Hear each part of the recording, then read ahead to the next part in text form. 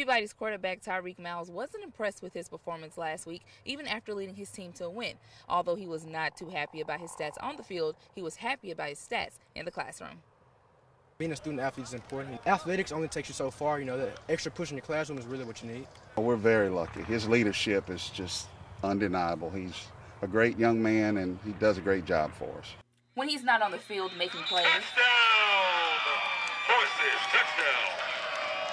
Tyriq Miles on your quarterback keeper, touchdown. Tyriq Miles has his head in the books, which you can assume keeps him pretty busy.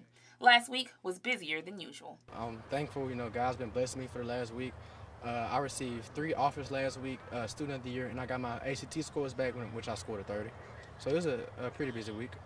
The 6'3", 190-pound senior bleeds leadership. After the culture shift of the program prior to last season, Tyriq helped lead the squad to a playoff appearance, with hopes to do it again this year.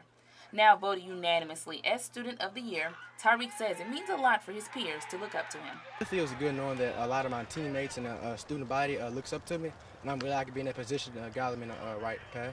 Still padding on stats for the season, he currently stands with over 450 yards passing, scrambling outside the pocket, rushing for 133 yards, and 2 quarterback keep touchdowns.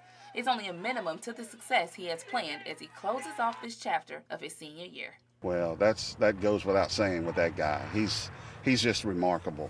I can tell you, when I got here 2 years ago, I saw him in the Algebra 1 class. He was tutoring some other students that were having some problems. So that just says a lot about his character, and his parents have done a great job. Hopefully I can get to valedictorian. Currently I'm number 4 in my class. I'm behind like a point something in GPA, so hopefully I can get to valedictorian.